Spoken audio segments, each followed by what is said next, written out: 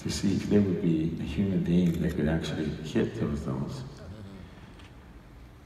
All the high ones, reliably, night after night, after night, after night, whether it was at high altitude, humidity, everything that affects your voice. And the answer is yes. And I call him my beautiful Nightingale. You're going to see here in a second. The second part of the story is, it was just a few weeks ago actually, we were in Saudi Arabia. I had heard that there was winds of change were taking place in that country. And I wanted to go and see for myself. I didn't want to read about it, and I didn't want to watch it on television. Eventually they invited me to go, and I accepted. We did multiple concerts in multiple cities, so it gave me a chance to see the whole peninsula. We went straight across the whole country. And this woman you're about to see was the very first woman in the country's recent history allowed to walk on stage without a scarf.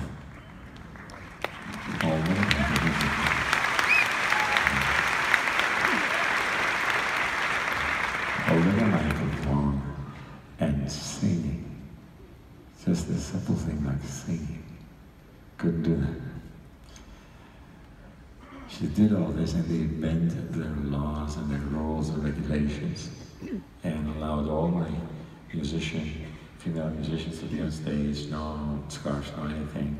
The audiences were mixed, just like you are, completely men, women, children, families, everybody. Dress codes, the women didn't have to wear the scarves either if they didn't want to. Whoever wanted to, they could.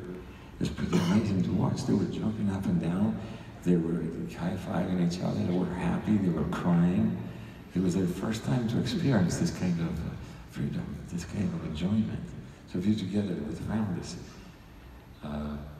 she was crying. I was crying the first night when we did that, because we did have good influence in our country. And it took my heart. I know that they're, all I can tell you is this: they're trying very hard, and I support them, and I wish them well, and I hope they succeed in what they're trying to accomplish.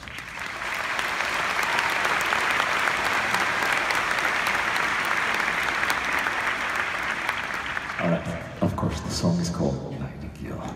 We're gonna play it for you.